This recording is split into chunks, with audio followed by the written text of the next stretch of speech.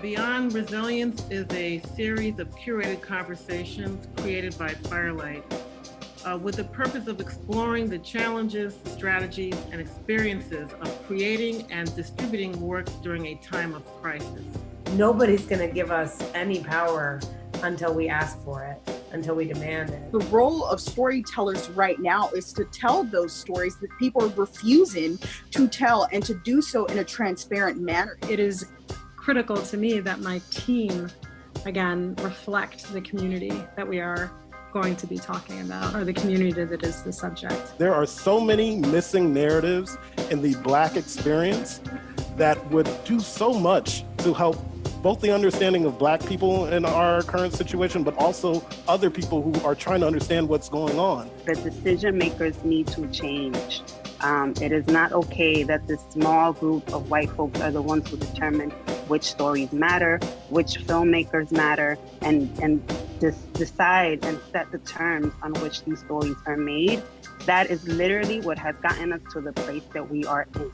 We're talking about systemic change, not a one-time grant to a couple of organizations. That's what we need.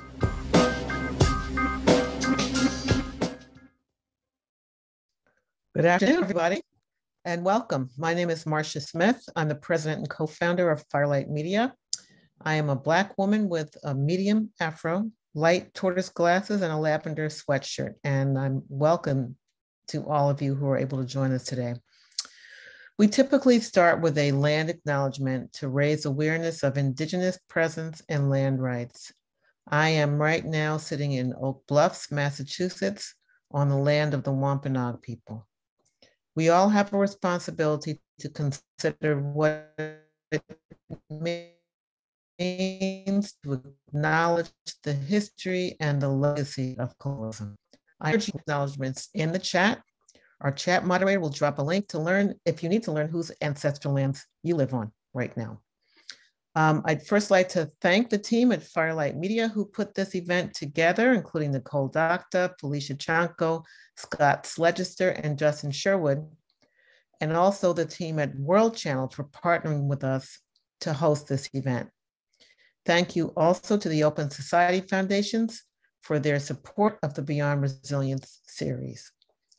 The project is also supported in part by the New York City Department of Cultural Affairs and the New York City Council and the National Endowment for the Arts. Thank you to the Firelighters, the generous group of individual donors whose support provides vital funds for Firelight Media and our family of filmmakers.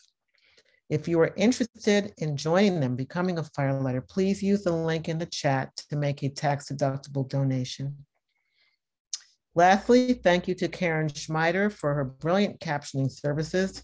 To access the captioning on a desktop computer, click the CC button in the Zoom window and the captions will appear.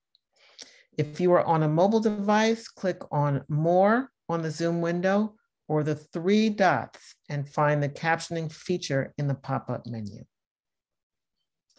Just to say a word about Firelight before we begin, Firelight Media is now almost 21 years old, is a premier destination for nonfiction cinema by and about communities of color.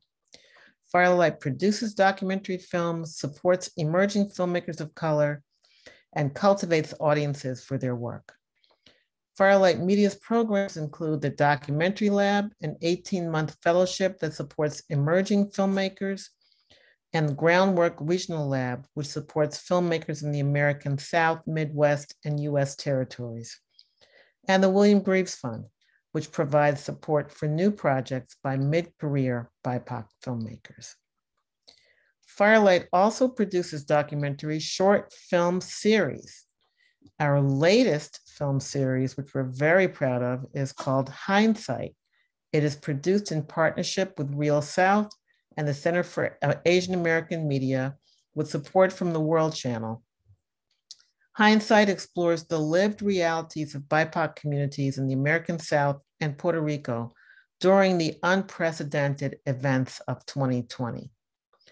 All episodes of Hindsight are available to stream at firelightmedia.tv/hindsight.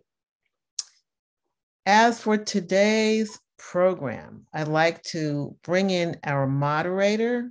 I'm going to try not to fangirl too much, Tambe Obenson, who will introduce today's film. Tambe founded the Shadow and Act outlet, which many of you I'm sure know, in 2009, building what would become the premier online destination for Black film and television coverage and criticism with a global perspective. He sold it to Blavity in 2017, and Tambe is currently on staff at IndieWire, where he's been a full-time writer since 2018. Tambe, thank you for taking this on. Over to you. Thanks, Marcia, and thanks for not fangirling too much, as you said. It's my pleasure to join you today for this virtual screening of Zac Manuel's This Body. First, I'm a Black man. I'm wearing a top hat, and I have a little facial scruff in an open space in my apartment without much of an interesting backdrop, as you can probably see. Well, those of you. This Body explores the fraught relationship between African Americans and the medical industry. The film follows a young medical student and New Orleans resident, Sydney Hall, as she participates in an experimental coronavirus vaccine trial in hopes of protecting her community. Throughout the trial, Sydney and her loved ones discuss the history of medical abuse and experimentation on Black bodies. The film is about 13 minutes long. Following the screening, we will be joined by filmmaker Zac Manuel and panelists Dr. Thomas Leviste and Shayna M. Griffin, who I'll introduce after the screening. So enjoy the film, and we'll see you on the other side.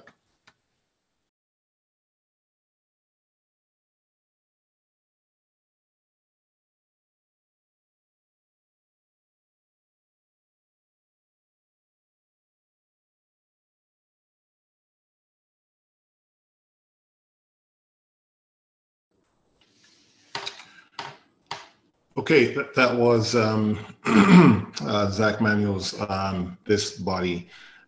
We'll bring out the panel in just a second, and we will discuss the main subject of the documentary, which is this, which I think everyone has heard, is this persistent racial gap in who opts to get inoculated, which studies have said presents a grave danger to communities of color. Specifically, right now, federal figures show that predominantly Black communities have some of the lowest vaccination rates in the country. And so we're going to get a little bit into some of that with the panel, which includes the filmmaker, Zac Manuel, Dr. Leviste, and Shayna M. Griffin, who I will be introducing in a second. Everybody's here. Okay, great. Okay, first, Zac Manuel is an award-winning New Orleans bred and based filmmaker and the son of a touring jazz musician and a community builder at the Department of Housing and Urban Development. His film work explores intimacy, Black masculinity, class, identity, and inheritance. His latest film is a documentary short we just watched, This Body, which is part of the Hindsight series from Firelight Media, Real South, and the Center for Asian American Media. Dr. Thomas Leviste's research and writing has focused on three broad thematic research questions. One, what are the social and behavioral factors that predict the timing of various health-related outcomes? Two, what are the social and behavioral factors that explain race differences in health outcomes? And three, what has the impact of social policy on the health and quality of American quality of life of African Americans? Leviste seeks to develop an orienting framework in the development of policy and interventions to address race disparities in health-related outcomes. Shayna M. Griffin is a Black feminist activist, independent researcher, applied sociologist, geographer, artist, mother, and abolitionist.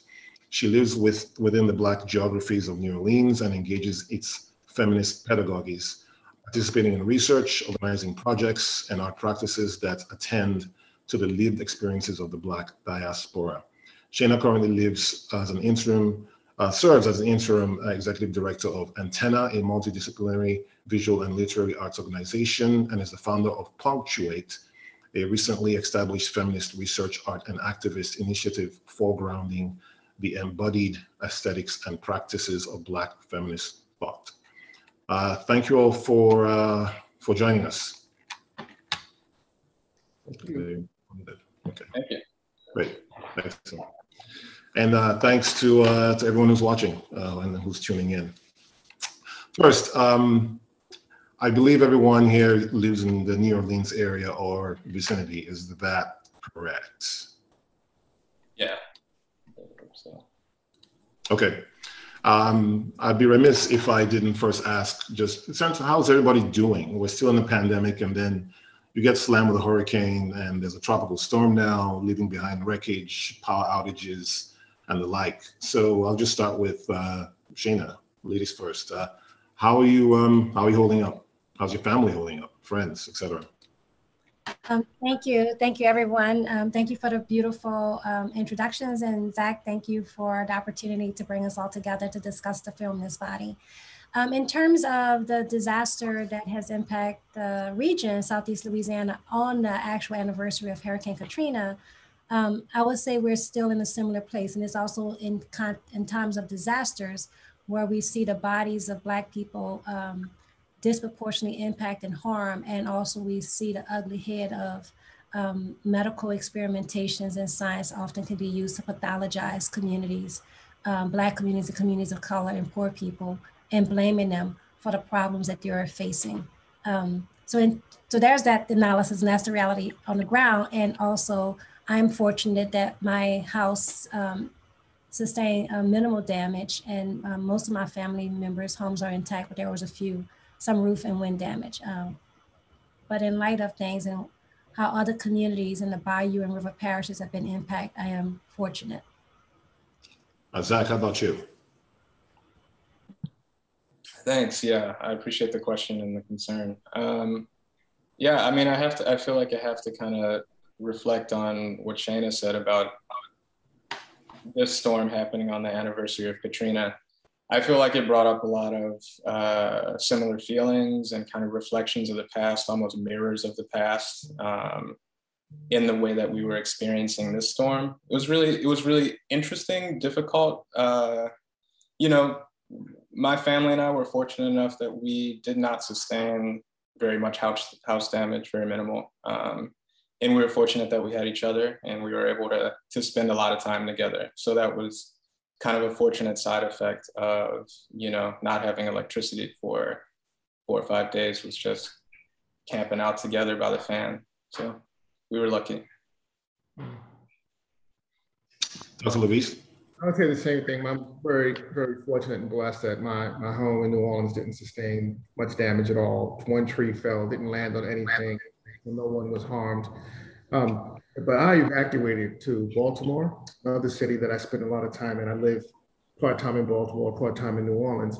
And so I got to experience it not as a New Orleanian, but experience it the way the rest of the nation did, by listening and watching on television while also talking to my friends and neighbors back in New Orleans, and see the dichotomy between what was presented in the national news and what was actually happening, what people there on the ground was telling me was happening. And I think a lot of that is racialized. You start hearing about looting, and when you talk to people in New Orleans, they're like, I don't know what they're talking about because I'm not seeing this happen. But the narrative in the media is very different. So I do think it's really, I think, an illustration of how so many things in this country is racialized, even something like a storm. Yeah, to tie it to the film, and I was going to tie it to the film, obviously. Kiara Coleman, one of the interviewees, she brought up Katrina, and I wanted to hear her talk a little bit more about that. I like that she brought that up, as well as the connection she made between the role of police officers and that of doctors, especially making the case that they're pretty much the same in terms of the power that they wield over the lives of human beings. So, do each of you, do you feel like you're getting proper support from local and federal government, and maybe even more importantly, sufficient medical care for those who are sick and injured, especially among in the Black community? We'll start with Shana. Like you, I also appreciate the correlations that was being drawn between policing and also policing and surveillance that occurs in the context of law enforcement, and also the ways in which policing and surveillance takes place in the context of the medical industry. I was really struck by that and thought it was a powerful parallel to bring up. And in the context of your other question, I think is really important just to take note that during times of disasters, disasters are very racial and gendered. And most people, especially women, find themselves taking on more work, women and queer folks, more work with less, more responsibilities and work with less resources. And in the context of that, our health and well-being is often find itself being at the back burner, constantly putting it off. And so you see these strong parallels when we think about disasters in the context of climate-induced, and human-induced disasters also as it relates to pandemics, where we're focusing on one thing like the pandemic, for example, then there's these other health issues that many communities are experiencing and they're being put on the back burner. And now what we're seeing is the indirect death and causes of deaths directly tied to the pandemic, but not the result of the pandemic. And I've seen this and witnessed this also in the context of disasters, specifically disasters of 2005, where many people didn't die from the storm itself, but they died from the aftermath in terms of neglect and also from preventative diseases that they had to wait. And because of the healthcare system didn't come back online and it wasn't prioritized. When we think about the healthcare system in the city and our social safety net that didn't come back online 10 years later.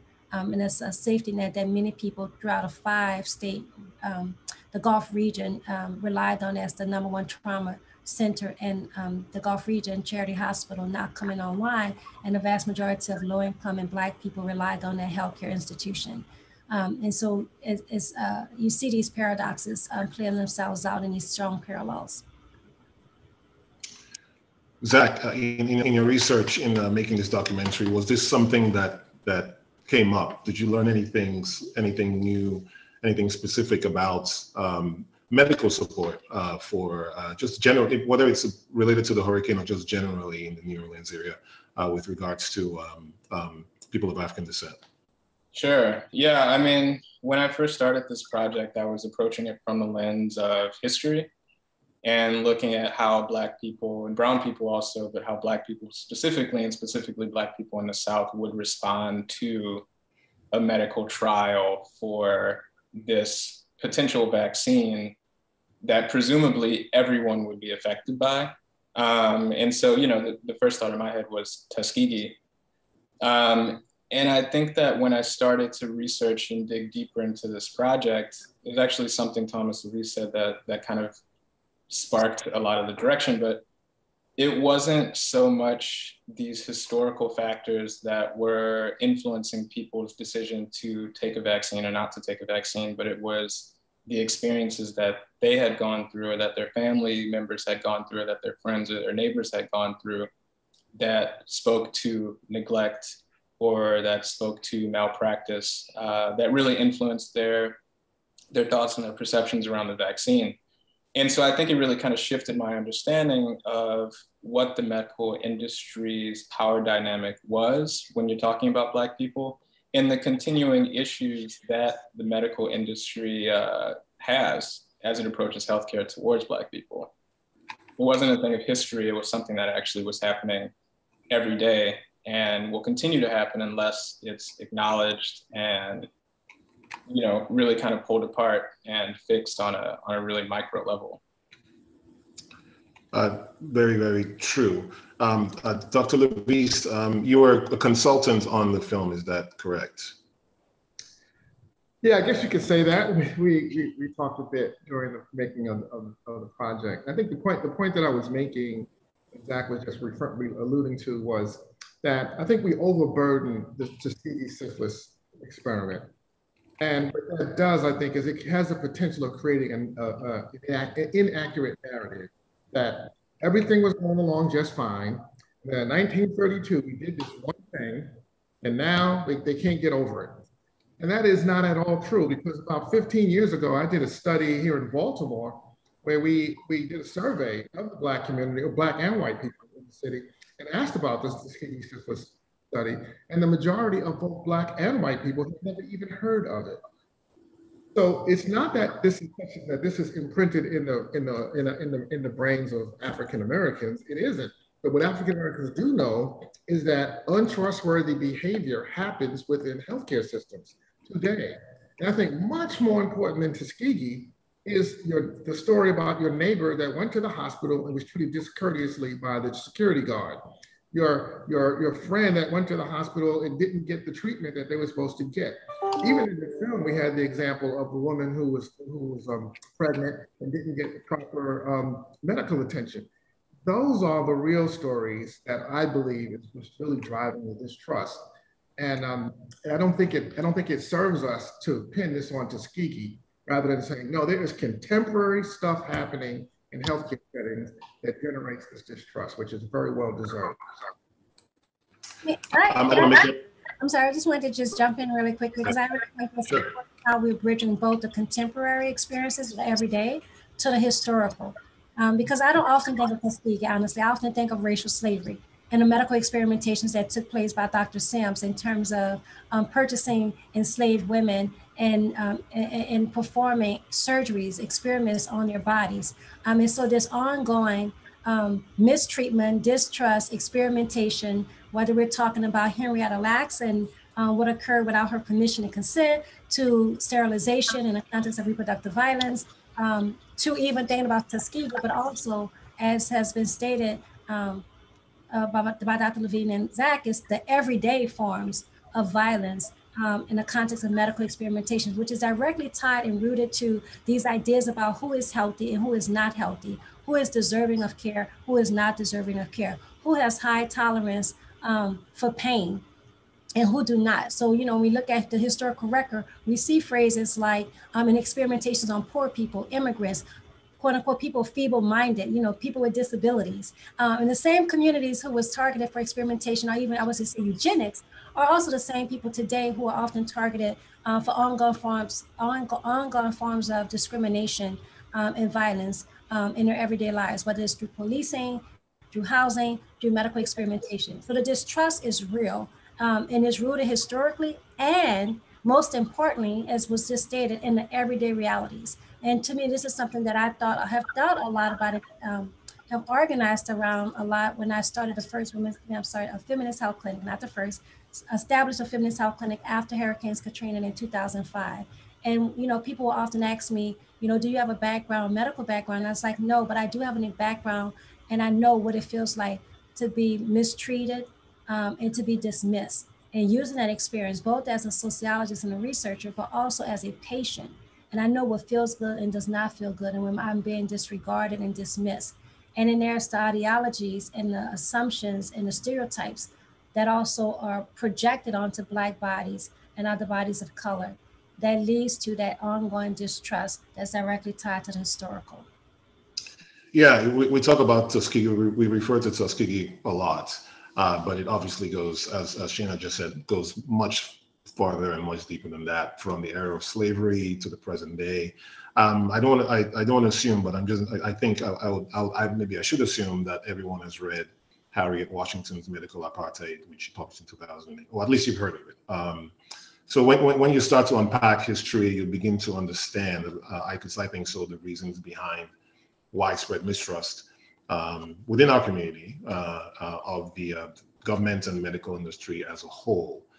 So I'll stick with you, Shana, in your work with Black women very specifically. How do you approach conversations with people who are hesitant to get vaccinated for COVID? Are there arguments that maybe are more convincing than others? Yeah. That's the question. So I think it's really important that we have to engage this conversation in a very three-dimensional frame and not, you know, flat, one-sided. It's really important that people have a right to ask questions, to express their concerns. And I think it's irresponsible for many of us to say we have to trust the science, because we know science have not always been kind to Black bodies. That's one thing. Two, we also have to acknowledge that we exist in a world where vaccines are not unfamiliar to us. If you have kids or if you've attended public schools, most of us have immunization records, have to get immunization shots. Or when we're traveling abroad, we get shots. And so somewhere along the line, the vaccinations have become politicized in ways that are killing people.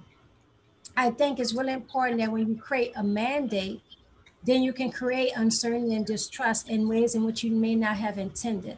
And so I think it's really important that we don't put the focus on those who are not vaccinated versus those who are, but then we're creating a two-tier system, or those who are, I mean, think about those who feel like they are able to move to the world and exercise their citizenship rights, and then we have a second-class citizenship status by the unvaccinated. For me, in terms of the situation we're experiencing right now, it's not about the unvaccinated. To me, it's about human behavior and human activity. And I make these correlations between COVID and the climate crisis. We're in this climate crisis because of human activity. If we change our behaviors, we can turn a tide. The same is true as relates to COVID. We know masks work. We know social distancing has been working. We know vaccines work. There is hesitancies, but it's not about saying, are you vaccinated or not? I'm not interested in policing, surveilling, or engaging any discrimination against someone because they're not vaccinated. I do, however, think it's really important that we push the issue around changing human activity and behavior to turn the tide around COVID. Vaccination is one form of that. To me, it's important to acknowledge people's distrust, and it's also important to encourage people and to help move without attacking or blaming. As it relates to the Delta, to me, I put the responsibility on the CDC for their reckless and dangerous actions made in May, stating that people who are vaccinated don't have to wear masks, which opened the flood doors for many people to stop doing what we have been doing for almost a year, a little over a year, in terms of modifying and changing our behavior and human activity. And that's where the problem resides. And so to me, it's like, how do we encourage without necessarily blaming and also reinforcing different forms of discrimination? As a community, we know what discrimination looks like. We know what it feels like, and we know it leads, there's real material impacts, most of which in the context of death. Being Black should not be a pre-existing condition for a death sentence tied to COVID. There's a lot of misinformation out there, and we have to work through it and be able to meet people where they are without blaming. Sure. I hope this is not too personal a question, and Zac, you can answer first. If it is, feel free not to answer, and I'll move to the next person. Is everyone here vaccinated fully? Yes, I am. Yeah. I am also vaccinated, yes. Okay. But I think I also came to that decision through the making of this project, because I mean, initially, honestly, I had a lot of questions about the vaccine myself. And when I first thought about, making this film, and I thought about just the dynamics of the medical industry against the Black community, I really didn't know where I stood. And so making this film and talking to a lot of different people, we kind of had an expansive approach. We talked to tons of different people who had experienced different kinds of medical trauma. And we also did a lot of research, and we talked to professionals like Dr. Levis. And I think through that, I was able to come to a conclusion that felt right for me. But, and I think kind of to echo Shana's point, we've kind of gotten into this practice, and I'm going off on a limb, but we're kind of gotten into this practice of shaming people. And we're kind of, we have a binary forms of existence that we've been living in. But I think it's really important to listen. And I think Black and brown people are not so used to being heard and to be listened to. And I think that's where a lot of hesitancy and just standoffishness comes from, because people's voices aren't being heard.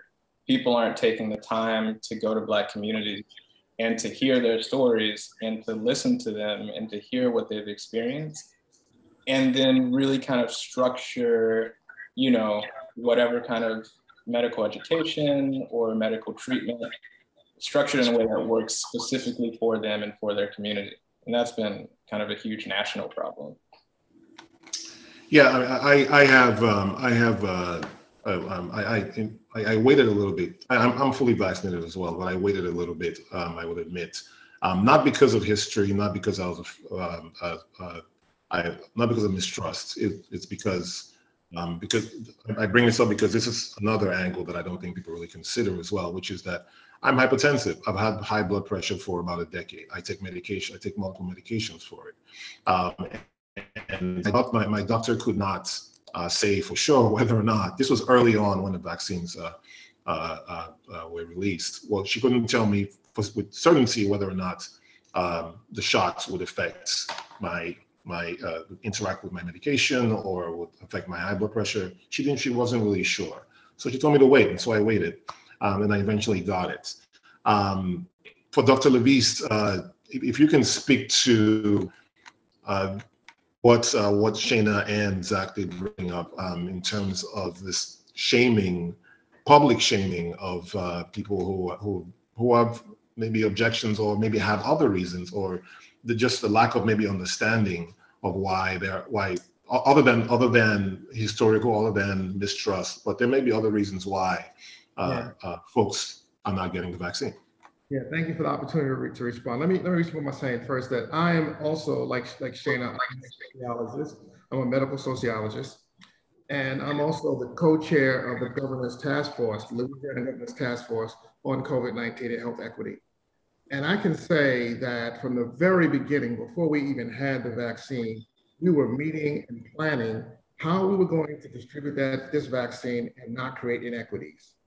From the very beginning, day one, we were at the table talking about inequity and how we were going to make sure that this vaccine got into every community in the state, not just in the advantaged communities. The way that, which is what happened with the testing. Testing first went into the more advantaged communities. Black communities didn't get any tests. And then it wasn't until we got that first data on deaths that we realized that African Americans were disproportionately being impacted, because we didn't have the data on testing. Because that was when they created the task force that I co-chair. So in that capacity, though, I had opportunities to be in constant conversation with the chairs of other COVID-19 state task forces around the country, and also at the national level, to be a part of a lot of these conversations to hear what's happening. And I can say to you, without a doubt, that the issue of equity was on the table day one, before the vaccine even had been finished being tested. We were always trying to figure out, how do we do this right this time and not create inequities? We still wander with the inequities, which I think tells you just how deeply ingrained racism is within this country. And the fact that the geography of this country is that we are racially segregated as a country, it creates different levels of infrastructure within communities to be able to do things like deliver a vaccine or even conduct a test. The other thing I would say is that I don't believe, I have to somewhat disagree with Shana on her comment about CDC. CDC was learning about the vaccine and about this virus in real time, just like everybody else was. It was trying to make good decisions based on what was known. And the problem that would happen is that the scientific process doesn't usually take place in the media the way it did with this. So people in the media know about everything that happened. So in the scientific community, it's regularly the case that somebody puts out a study, and then we all say, oh, okay, we now know something from that study. And then another study comes out a month later and shows that no, what they said is not really right. There's another nuance to it. And then we all say, oh, okay, that's not exactly right. There's another nuance. If you're a scientist, you're trained to think that way. And you are trained to follow the science and understand that we're learning, and you have to change your mind as new information comes along. But all of this information was put into the general public. So the general public is looking at it as, well, CDC doesn't know what they're talking about because they said you don't have to wear masks anymore. Well, at the time they made that decision, it was the best knowledge they had at the moment. But new knowledge later came out that, where we learned that transmissibility of the virus was not sufficiently reduced just because you're vaccinated, and that you still need to wear a mask when you're vaccinated. But when they did that, they didn't know that. I think this goes back to Operation Warp Speed, which comes out of the Trump administration, because Operation Warp Speed, first of all, naming it Operation Warp Speed is a horrible decision because it focuses on the speed at which you're making the vaccine rather than the care that you're taking to do it right? So that's the first mistake. The second mistake was that it was all done in secret. There was no transparency, and only a privileged few, and I was among that privileged few, that got to meet with them and learn what they were doing and understand what was happening with Operation Warp Speed. They focused only on the vaccine development. They didn't focus on the human element at all. So there was no strategy for how are we going to communicate to people? How are we going to trust this vaccine? How are we going to get people to opt into accepting it? It was only on creating the vaccine, the idea that creating that vaccine was going to solve the problem. But the social science is just as important as the biological science. And they only focus on the biological. That is where the real issue comes in, because all this distrust that comes out because this narrative, this hastily prepared vaccine that hasn't been around very long, we don't know, what the impact is. Even your physician telling you to not take the vaccine for hypertension, what we knew was that having hypertension puts you at greater risk if you got infected with that virus. And I think that the more responsible thing would have been to say, well, given your higher risk status as a hypertensive, you need to get vaccine more, it's more urgent for you to get vaccine than other people, right? Mm-hmm. There was no one really focusing on the social science aspect of it, only on the virology or the vaccinology. And that's what I think was the real error that was made here, along with the fact that the Trump administration politicized a virus.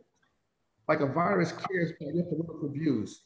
It politicized it, and then we have people who are now saying, with a straight face, that people should have the option to opt into a virus, to vaccine or not. Well, we know that the way this works is that if we don't have a large enough percentage of people that gets vaccinated, we are not going to ever get past this pandemic. And it shouldn't be just a matter of individual choice. I agree. Okay, I was actually going to ask you to respond if you wanted to. Go ahead. Yeah, I agree with a lot that you're saying. I do think the key word here is responsibility. And I think the CDC was irresponsible in its actions. I recognize what you're saying. I think the emphasis on speed, especially under the Trump administration, was a death sentence for many people because it also created a lot of distrust where I was on the fence and I'm fully vaccinated. I also think given that everything that was unfolding, and as you mentioned, it's unfolding in real time in a public fear, for the CDC to make a strong declaration like that was error. And I think the CDC should take some responsibility from that. Is it only the CDC? No, I don't think it is. But I do think that the CDC should have some responsibility to bigger because people die. And I also think that, what we're experiencing right now, as you mentioned, should not be politicized, yet it is. I think that people like Robert Kennedy and put out a film called Plandemic, a very polished, well-produced film that basically stokes trust and fear. I think people like that should be blamed because they are basically creating information that's leading to people's deaths, causing people to not get vaccinated. And I think that more deaths have occurred because of that, and the Trump administration and other Republican politicians and radio talk shows. I think many more people have died because of their actions than the CDC. Oh, absolutely, absolutely, absolutely. I agree 100%. I do think that there's it's dangerous when, it's a very dangerous situation that we're finding ourselves in because people are making decisions out of fear. And some of that fear is real and a lot of it is perceived and created. And that's hard. And then, there's also so many people who have died, not because of COVID, but because they have delayed going to the hospital. They can't because of, the number of ICU units that are full, right? And that's a tragedy in and of itself. Let me bring Zac in here and kind of switch up a little bit. I will admit that I'm ignorant to how the process of these trials work. So you're the filmmaker. I'm sure you've done the research. I'm sure Sheena and Dr. Levisno as well. But it just enlightened me, or enlightened also people who are watching. Why would anyone, regardless of race, gender, class, why would anyone volunteer to essentially be a guinea pig? I think that's a great question. I mean, I think everybody does it for a different reason. I mean, I can speak for Sydney because she's one of the few people that I was able to speak to who was actually going through the trial, for her, it was the personal reason of wanting to continue to have a close relationship with her family, her grandmother, her mother, who she wasn't able to see. I think also what I learned about the process of medical trials is that they, you know, Sydney wasn't the first person to go through a trial. It doesn't just kind of open up to a vast group of people initially. It goes through different phases of implementation. I think they start with, it might be 1,000 people or something like that. I'm not exactly sure how those people are chosen, but they're tested. If they don't have any adverse reactions, then the trial moves to a bigger group of people, a more expansive group, a more diverse group of people, and so on and so forth until it gets to more or less the public trial, which is what we saw, which is like, I guess back in maybe October or September, where they were calling for people to participate in the trial. That's as far as I know. I'm not a medical professional, but just a filmmaker providing space for people to tell their stories. But, you know, I mean, I think it's a position to be a trial participant that you come to through an enormous amount of trust, or maybe hope. Maybe hope is the right answer. I think the hope that things will get better, the hope that people will not get sick, or that the numbers of people who will get sick will go down. And I think it's weighing a lot of factors about your personal health and your life, the way you live your life, your contact with people, your contact with relatives, loved ones, immunocompromised people, that all go into, am I gonna have this test conducted on myself? Any plans to, is this part of a larger project, maybe a series of docs, or maybe even a feature that you might want to expand this to? Like what's going to happen next? I mean, I think it's a part of, not a specific series, but when the pandemic started, my partner and I, you know, like everyone else, we were just kind of watching the news incessantly and like doom scrolling on Instagram, but there was a lot of talk about how Black people and people of color were disproportionately affected. And so we kept looking at this word disproportionality, and we wanted to kind of open that up and really explore what disproportionality means. So, you know, is it lack of access to healthcare? Is it work condition? Is it lack of finances? Is it lack of, you know, quality food? Are you living in a food desert? For many people, it's kind of a litany of a lot of different things. And I think, you know, we explored that we looked at the transportation system in New Orleans, and we were riding buses, and we were asking people to tell their stories about, you know, how they were impacted by COVID-19, and the stories of the operators, specifically Valerie Jefferson, who's an activist, really powerful person, who was just unjustly fired from her role as the ATU president, which I think everyone should kind of read into. And so when the trial started coming out, I was looking at disproportionality from the angle of psychological and experiential, and what are the differences in people of color's experience, Black people's psychological experiences that really kind of affected their decision to, you know, to do this or not, or just their thoughts about COVID-19, or how they were dealing with it, how they were grappling with it. So not part of a series, but it's one of, I think, 4 films that we made that kind of explore disproportionality through a lot of different lenses, but all through Black experience. Yeah. We're running out of time, so I'll ask one final question, and then I'll look for, I guess we'll spend a few minutes to see if anyone in the audience has questions. Last question. So that there's the ongoing heated conversation obviously is about choice. But at the same time, you have President Biden and local governments across the country lean towards mandates. You have restaurants, shopping locations, gym, even workplaces that are making vaccinations a requirement. Thoughts on that? I mean, is there any reasonable, I mean, we've already kind of talked about that a little bit, but history aside, mistrust aside, if that's possible, Any reasonable reason today for anyone at this point to still reject the vaccine, other than what we've already talked about, given the percentage of people who've taken the vaccine and are still standing versus those who had a fatal side effect like myocarditis or pericarditis, which I think was primarily in young men. We can work backwards and start with Zac. Yeah, I mean, it's tough because I think that the vaccine has proven to be somewhat effective against the virus, especially if you're talking about groups of vaccinated people.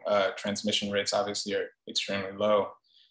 But I think philosophically, you can't mandate you really can't mandate anything to Black and brown people. It's just not the way that, that's a complete unacknowledgement of the history of treatment against Black and brown bodies. And I think, you have to acknowledge the mistreatment, you have to acknowledge the history, you have to acknowledge the continuum of mistreatment that extends to police, it extends to doctors, it extends to government, local, state, national. If you're going to talk about something that someone should do, or a group of people, something that they should do. So I think when you're talking about mandates, I think it's a little bit of kind of missing the point of people's personal experience. And until you meet them there, I think there's always going to be pushback. Dr. Leviste? I was in graduate school working on a PhD in political sociology when I discovered there was this thing called racial disparities in health, and totally pivoted my entire trajectory and went into public health because there were Black and brown people dying in the streets unnecessarily.